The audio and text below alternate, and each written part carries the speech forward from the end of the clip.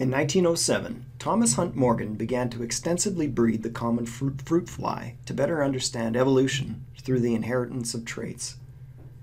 Through Morgan's experiments, he and his students, they did notice that when they did a cross of two heterozygous parents, the offspring did not follow the classic 9:3:1 ratio that Mendel observed. And we can see that ratio right here. This is what Mendel would have suggested, and Morgan and his students understood Mendelian genetics.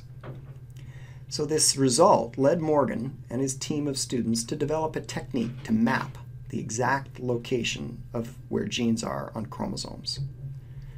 But let's begin to look at why fruit fly traits do not follow classical Mendelian genetics, and then how this can be used to map genes.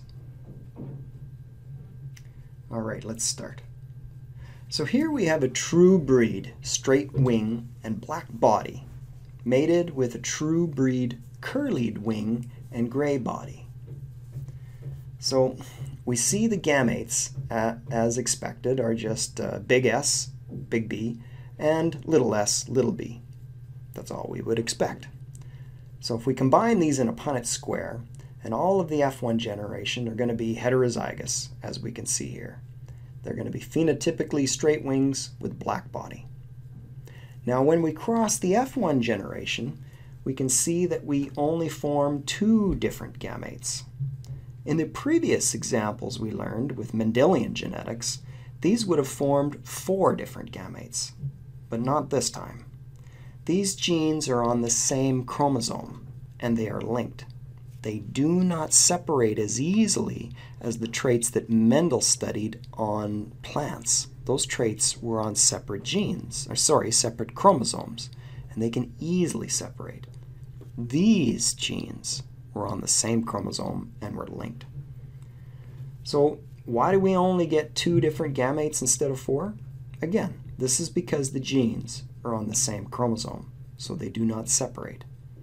So let's just plug these gametes into a Punnett square, and we get two different phenotypes as shown here. Now the F2 generation they do show limited genetic variability, as we can see. The F2 generation will demonstrate only parental phenotypes. And in fact, this 3:1 ratio that's here, this begins to look a lot like a monohybrid cross. Now, in the actual experiment that Morgan and his students ran, he got we got some new phenotypes in the F2 generation shown here on the side. We see some with straight wings, gray bodies, and a few had curly wings and black bodies. These variations are very different, as you can see, from the P1 and F1. If you look at P1 and F1, you don't see these types. So how is this possible? If a straight wing allele is attached to the same chromosome as a black body allele, how do these alleles separate and get into gametes that combine and give us the straight wing phenotype gray body in some of the offspring? Ultimately, these results were observed, and again, a little over 100 years ago. They led to the development of techniques that are still used today to map exactly where genes are in chromosomes, because the way those genes separated, there was a pattern.